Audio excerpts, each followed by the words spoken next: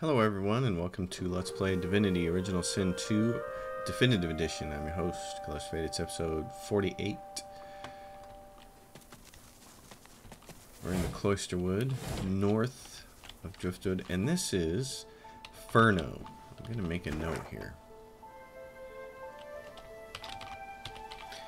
Furno is essentially a phoenix. And we're going to leave him alone for right now. You want to bring Peeper to him, the void-woken bird that we fixed a long time ago. And there's also this house up here that's kind of lying in ruins.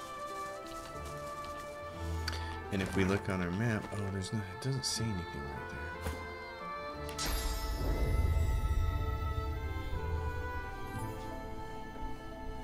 there. Target's out of sight. What are you talking about? How close do I gotta be to him?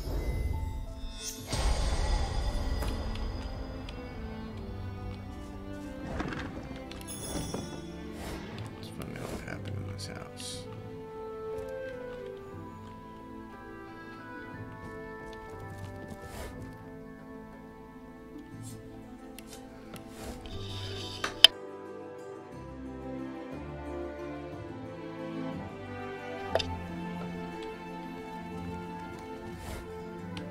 Don't need that. So somehow this is some old abandoned house here. Ooh! Panties right next to the magical pike. That's interesting.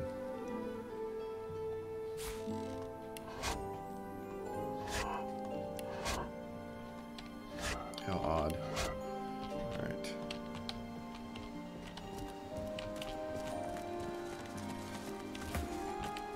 What is this person here? Silent Watchers. Dead. Oh, very Silent Watchers leather shirt. That's kind of funny. Very Silent Watchers. Oh, it's considerably set silenced. Oh, that's why I don't use it. He set it silenced. So if he equips it, all their spells go away. Yeah, that's not. Add to wares. Not going to use that for anything. A wagon went over the hill over here, it looks like.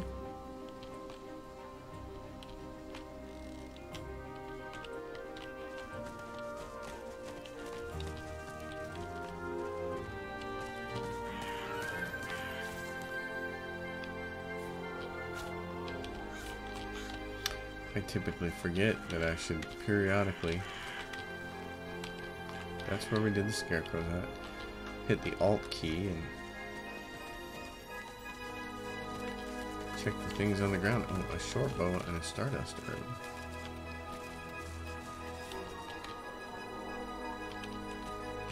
So we're back at the Paladins. Alright. I want to go a little north then. I want to go through this area up here and this area over here. There's a waypoint up here. This part on the map right here, there's a waypoint up here, and this is what leads to Blood Moon Island. But we're not anywhere close to being able to do that right yet.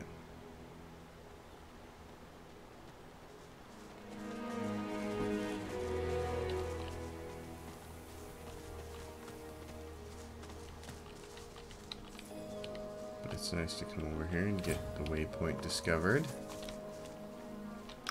So we can travel back to it later. And here is one of these shrines, one of these altars. So where is it? They're standing right at it. I'm going to make a note. Altar number 1. I could type.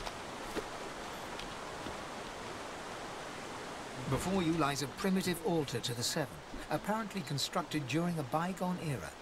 Something about it appeals to you, a faint heat emanating from the stones, perhaps. Kneel before the altar and offer a prayer. The air stirs, as though someone had appeared and taken a seat upon the altar. A voice rises around you, its source unclear. Fractured whispers surround you. God woken. The word flutters against your ear. You are my champion.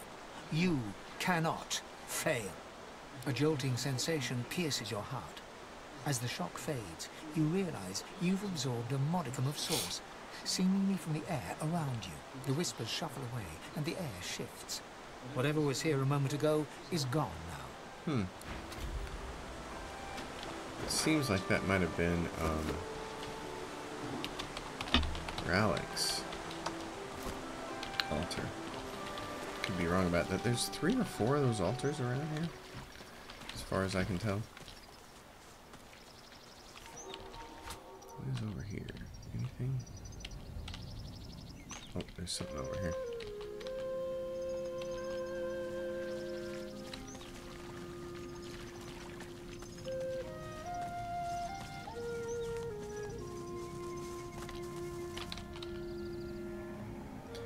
Fish bucket. Backpack. Bottle of beer. Perfect. He's got a really funny journal.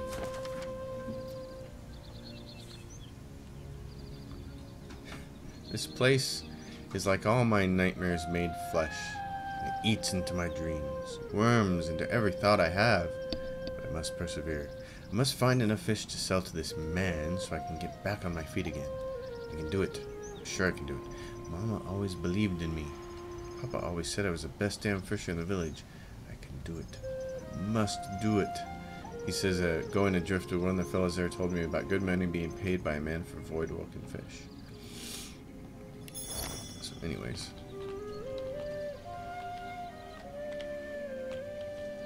Oh yeah, and one of the stashes is up here.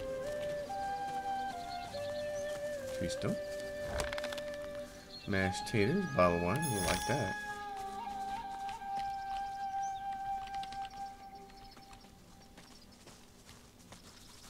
What's this? Hey, hey. I found something. I believe this is one of the other stashes. Yeah, Bromley. One of the 4 heroes that had the Covenant.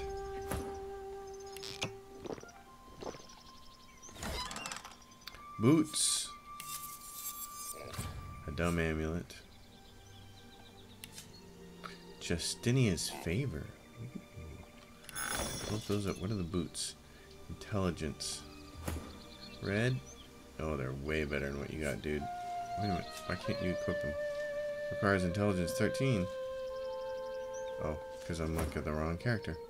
Red. Yes, way better than what you got. You got fire resistance boots, so. What about her? Oh, Red, you really need these. Alright. Equip them. You need the upgrades. And then Fame.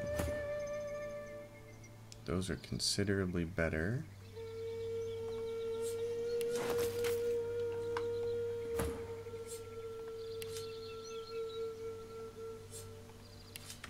Alright. That bit's taken care of. This is, what is this over here? Oh, this is the back side. That's right. So, oh, and that's a, is that a shrieker? No, it's just a scary thing. It's meant to be, it's like a scarecrow. Yikes. Oh, this is not good. Where are these people? I think this is a level like 13, 14 area. We don't want to go there right now.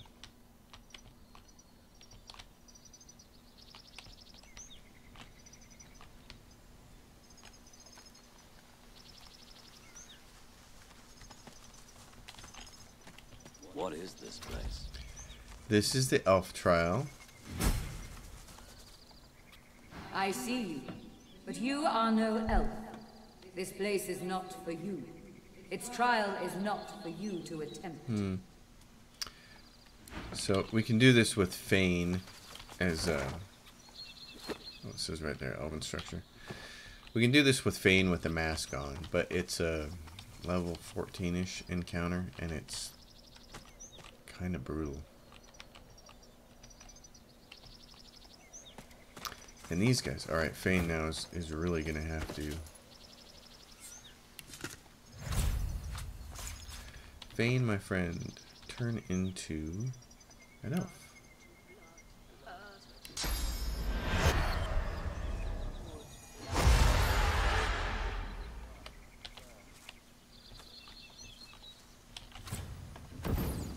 Go no further. We are at ritual.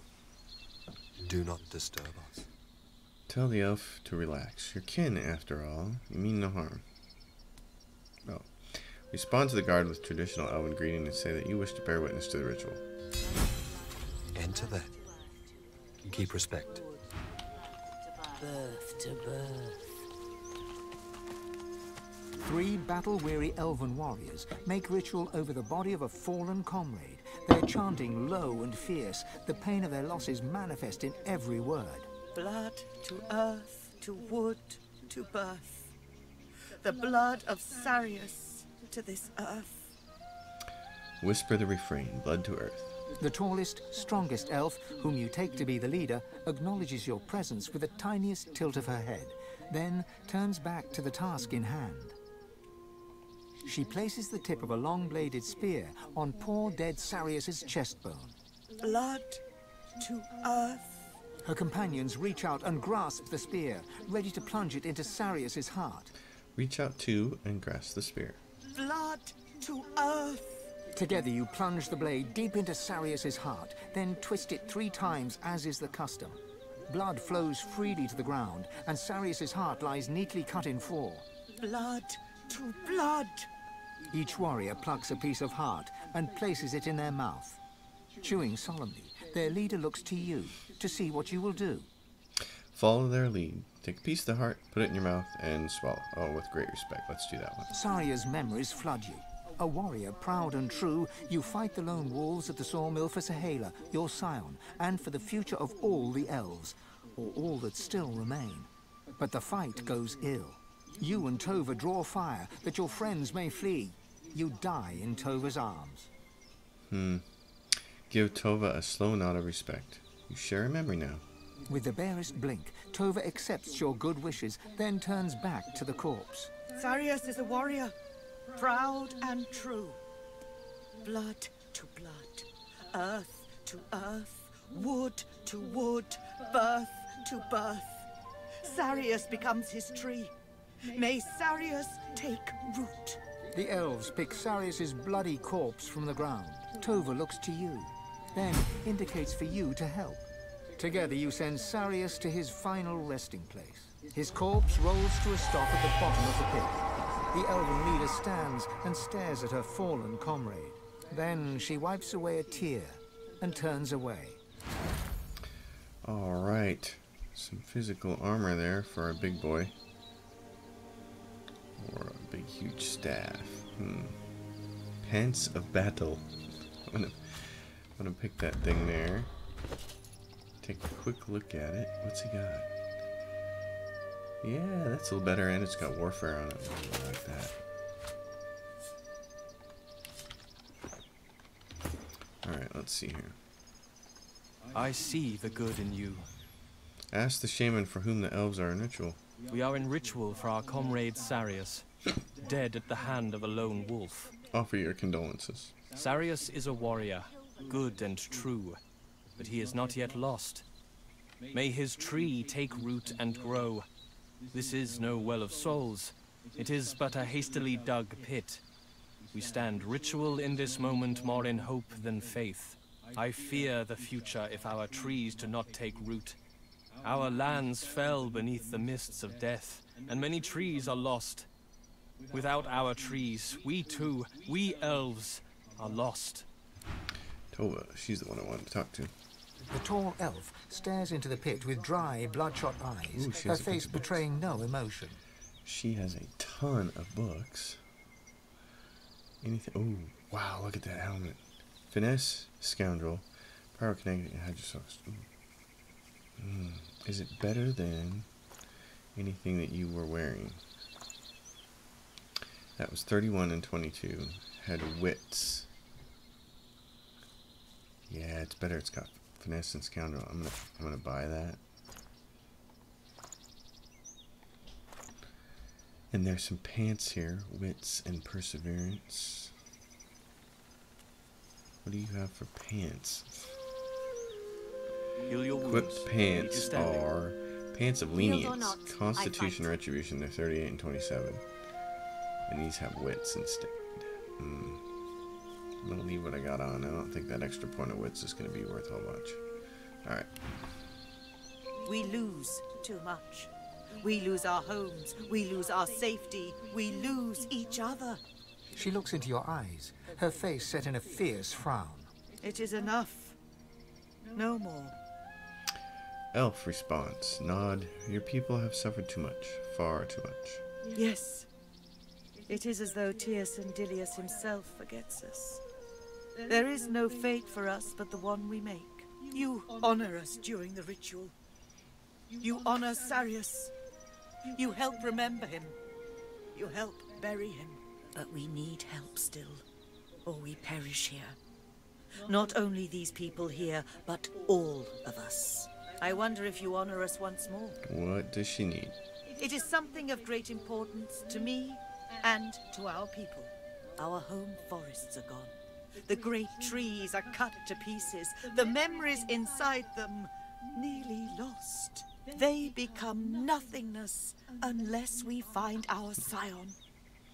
Express your concern. A scion has been lost? Not lost.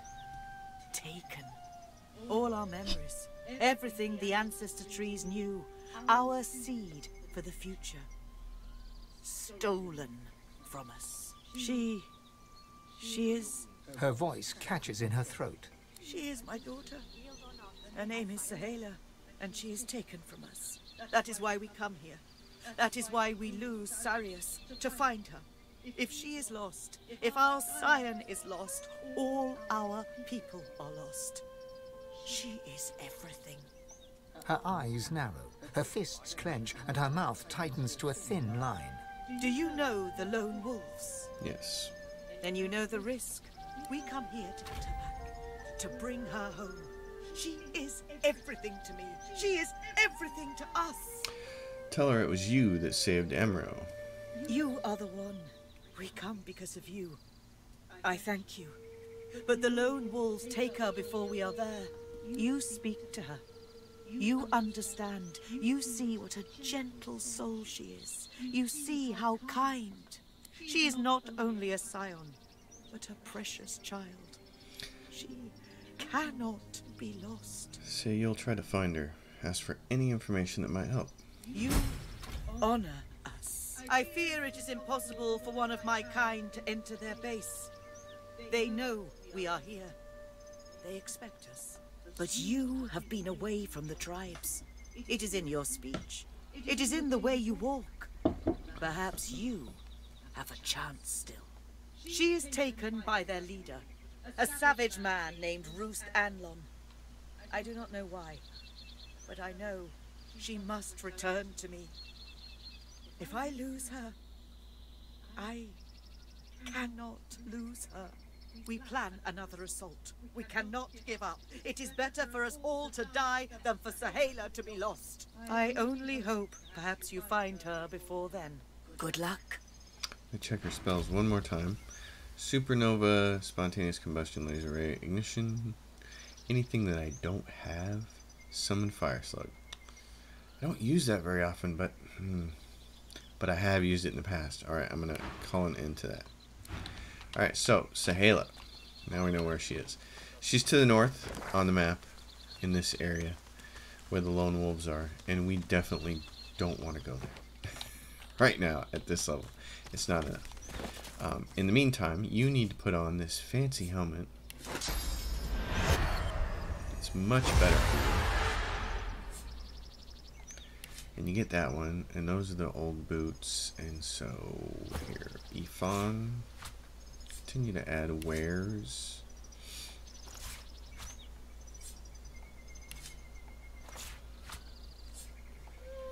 And nobody's ever going to use this spear. Alright. As far as what to shoot with, I might need that bow and arrow. I might need that. Once all are well. Once more. I'm saving those gloves. I'm not saving the voodoo hands. Red Prince, what are these voodoo hands? Oh yeah, you use the telekinesis for a turn. Alright, and Alexander's cloak. Lance blinding radius, what's she using? 66, Hydrosophist, okay. You can take Alexander's cloak and add it to your wares. And Fane, you also got this fancy new dagger. It does 20 to 21.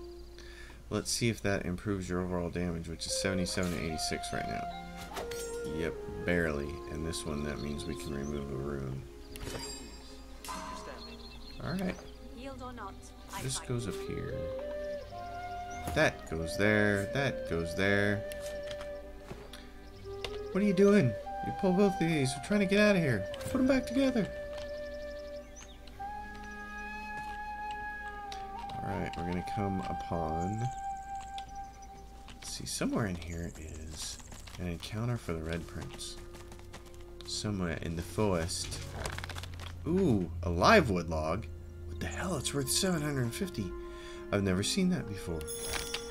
I have too much to carry. Great. Send those to Red. Does that... Yeah. Alright. Where is the encounter at? For the Red Prince. I gotta find it. I want to find it before I end this episode. Somewhere in here.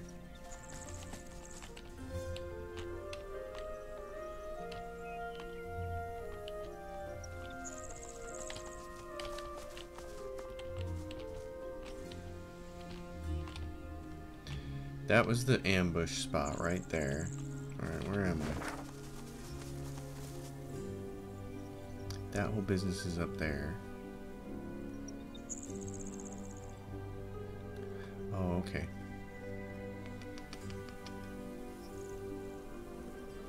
I think we just want to go this way.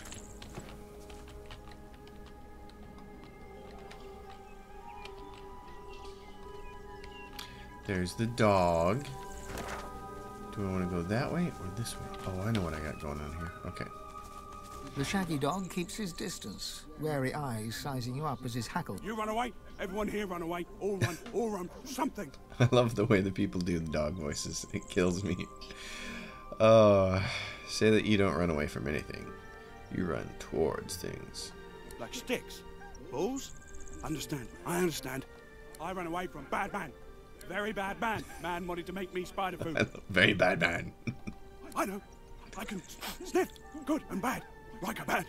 Oh. Ask him to sniff you. Do you smell good or bad? He paws a few tentative steps closer and sniffs all around you. Nose. Smell not like dog, like wolf. But not bad like Riker. Good wolf. He bounds forwards and licks your face effusively. His breath stinks of graveyard clay and ancient bones. Immediately, you feel an allergic reaction developing on your cheek. Hot red blotches spreading in an angry rash. Oh, man. The dog scurries away to sniff about the area, leaving you with his approval and an itchy face. Oh, my goodness. Fortunately, first aid can cure that.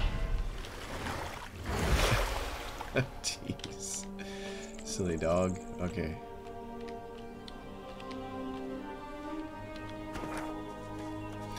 Here is the Black Pits, and I don't want to go to the Black Pits. There's this other area over here.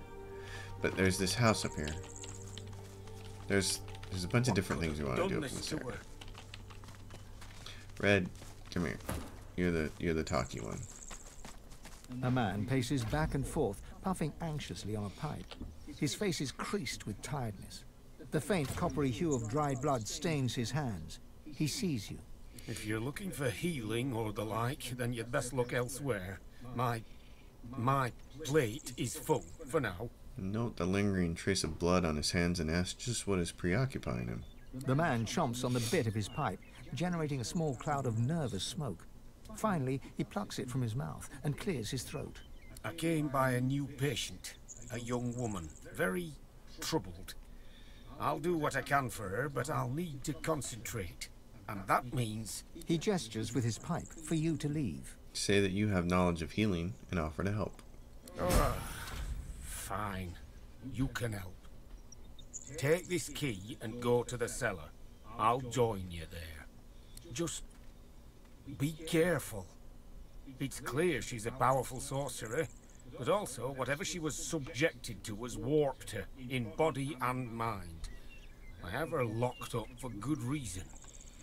Okay, we're going to take care of this encounter, but we're going to do it on the next episode. So folks, thanks for watching. As always, if you like the content, please subscribe to the channel. And if you leave a question or comment, I will answer. I'll see you next time. Thank you so much.